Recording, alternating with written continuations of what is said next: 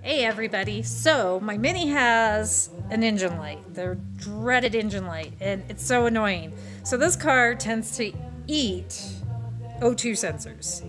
So had an engine light, went to AutoZone, had it code red.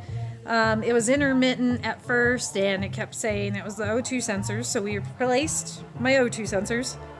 I did an ECU reset, didn't reset the code. So then I went to a friend's shop, had him run his Snap-on code reader on my car, and it wouldn't reset the code.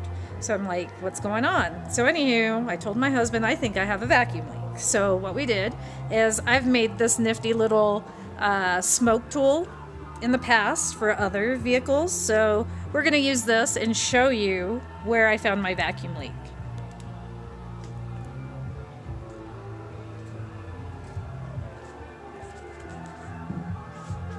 So I had a hose down in here under the supercharger that came off. It's pretty stretched. I don't know if you'll be able to see it, but anyhow, this is where my leak's coming from, and I'll try to show you in the video.